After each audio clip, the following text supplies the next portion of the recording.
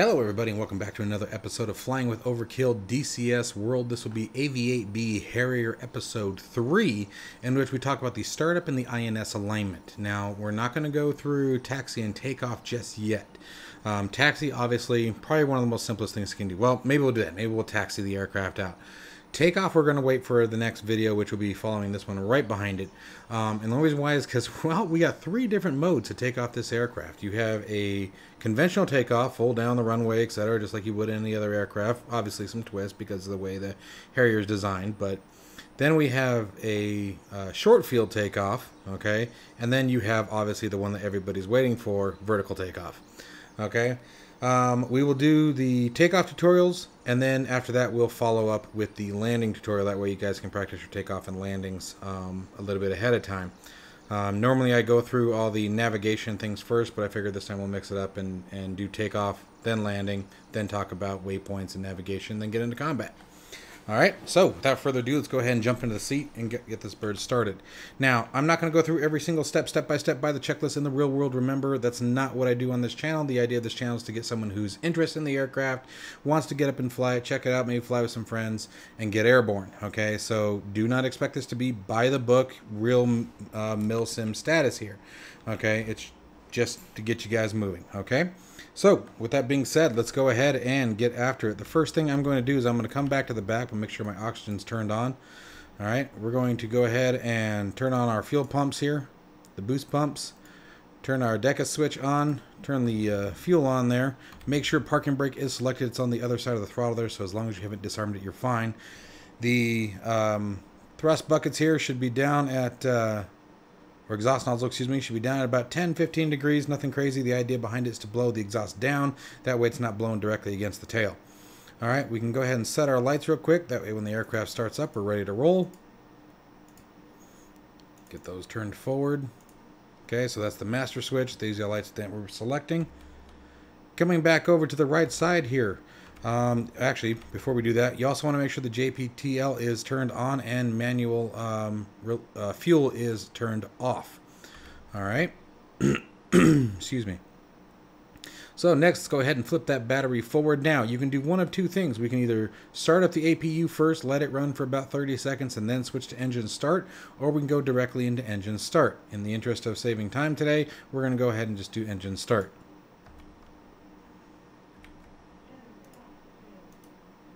As soon as we see some RPMs ticking away here, takes about 30 seconds. There we go. RPMs are live. All I'm going to do, and you can hear it. So once you hear that noise, we're just going to push the throttle forward and you'll see that it will stop. And now we're in the idle position. It's about to get ridiculously loud in here. Let's go ahead and close the canopy. You can see it self-locks once the gate is shut. As the engine's stabilizing, we can bring all of our screens on. There's left MPCD, the UFC, HUD, right MPCD.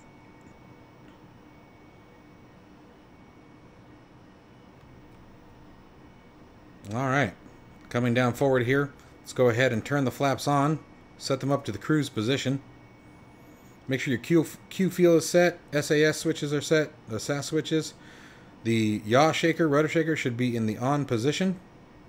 Anti-skid, go into the on position.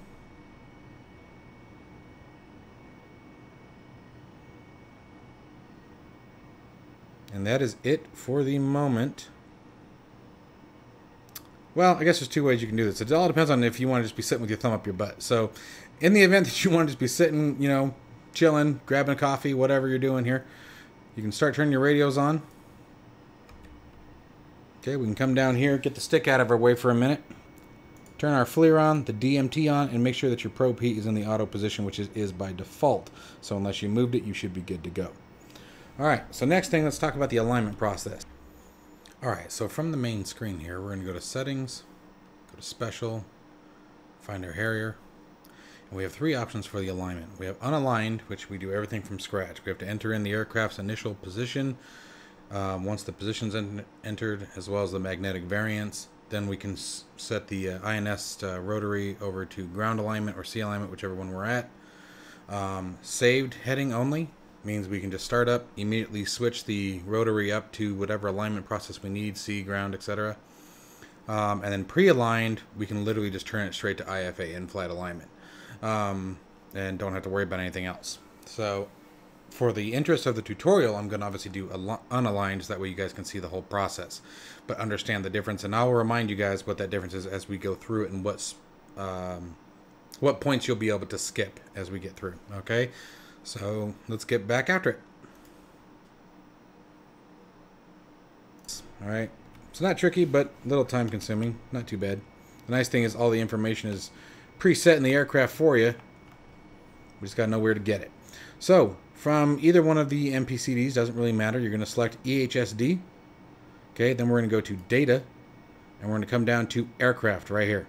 Okay, and now we have to set the initial position of the aircraft. Now this is real simple to get this information from. So the first thing that we're going to want to do is just bring up our knee board. Okay, and it comes up on the first page. Now I'm going to move the camera over a little bit, that way we can still see. There we go. All right. So first, obviously, we're interested in our initial position. So we're going to tap the position button. We're going to tap it again until it says north. I hate it when it does this.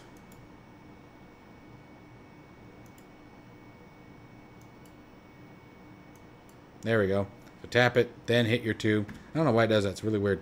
All right, and then we're just going to type down right here. So we're looking at 415601 and hit enter. Now it's important to recognize that we have degrees, minutes, and decimal minutes on the EHSD, but we are doing degrees, minutes, and seconds over on the UFC, okay? So keep that in mind. Basically, whatever is written right here on the knee board, that's how you're writing it. So let's get to the next one. Oh, we gotta do it again. Tap east, and now 0415150 and enter.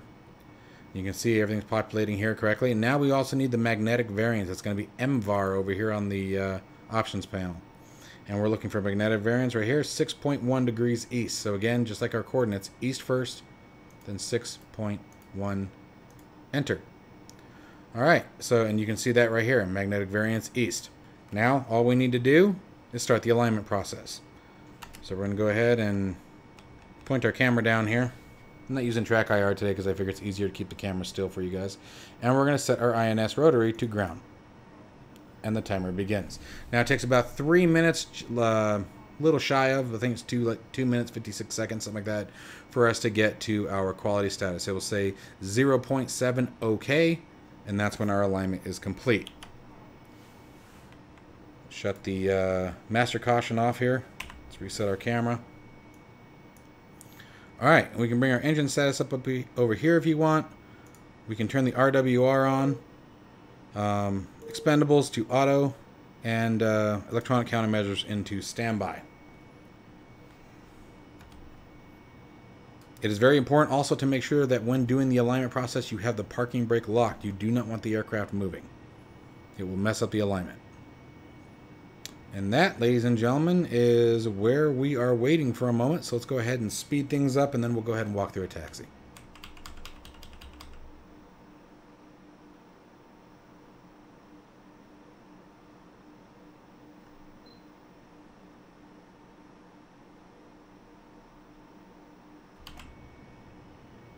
And there we go. So now we have quality of OK. So once again, let's get the stick out of the way.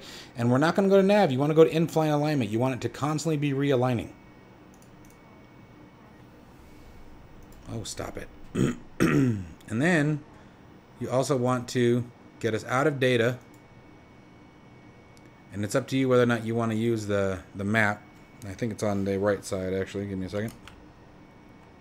It is indeed. So you have the moving map available, or you can just tap that. Oh, that's the waypoint button. Why can I not see this? Oh, there it is. There we go. So you have to tap the map options, and then you can do that. And now we can go back out, and you have your waypoints if you choose. Okay, we don't have any waypoints programmed into the aircraft, so we're just sort of just chilling. All right. For this next part, I will go ahead and put my head tracker on, so give me about 2 seconds here.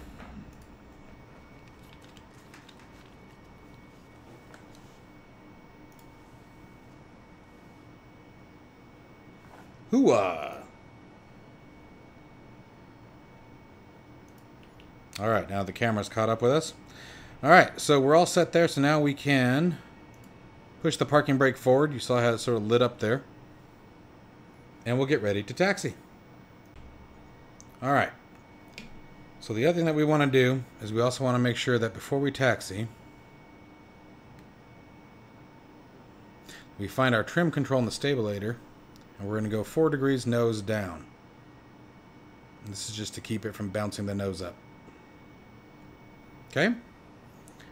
For taxi speed, we're going to set our exhaust nozzles to about 10 to 15 degrees, give or take. Parking brake's already released. Now, before we start moving, just like with the F-18, the nose wheel steering button is on the pinky button on the HOTAS, right? So you can see this says cast. That indicates caster, okay? If I depress and hold the nose wheel steering button... Oh, hang on one second. I know why. This is a controls issue.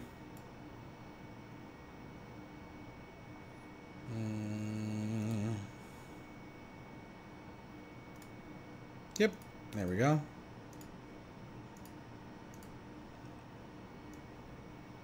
Had to set that to continuous. Sorry about the screen blacking out. I don't know why it does that every time I exit out of the sim. And it's only with DCS that it does it. That's what's odd. Anyway, so I depress and hold the pinky button, and you can see it switches to nose wheel steering. At this point, we have 14 degrees of movement in the nose wheel. So you're going to want to taxi slowly. Now, what you can do to get around that, while we're taxiing, is we can set this down, the anti-skid, off down to nose wheel steering. You can now see NWS. Oh, shut up. And if we depress it now, we get a high range. So it's up to you. Again, I'm not here to teach the militarily accurate way, but I would assume this is how they would do it. Makes more sense. And then now we're just going to start adding power.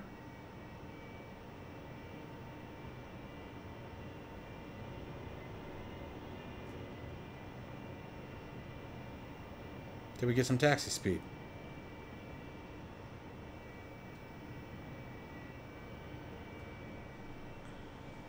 So this is without the nose wheel high. Put it into high, and we turn a little bit better. So I do recommend taxiing it on the ground like this. Makes it a little bit easier to get her around. Alright guys, and that's pretty much it for taxiing. There really isn't a whole lot to it. Sorry about the hiccup there in the recording. Bumped the wrong key again. So that's startup and taxi with your INS alignment. And something I did forget to mention, I said I was going to call out things that you had that you could skip.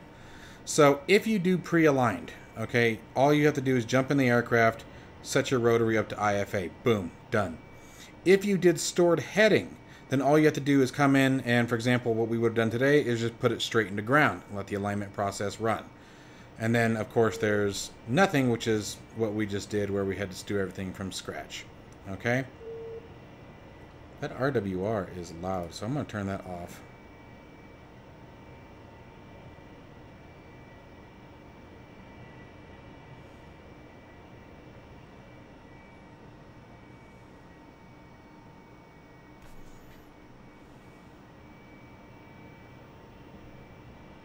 The other thing I recommend is when you depress the nose wheel steering button to put it into high mode, press the button, then turn your rudders. Don't touch your rudders until you've actually depressed the button. It makes it a lot easier to control the turn.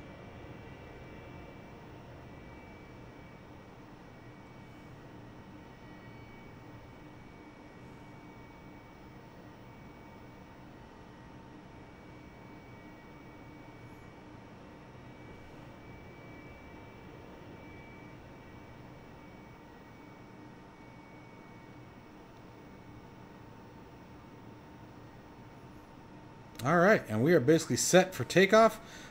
Stand by for the next video, guys, and that's exactly what we're going to start doing. I'll see you guys in the next one.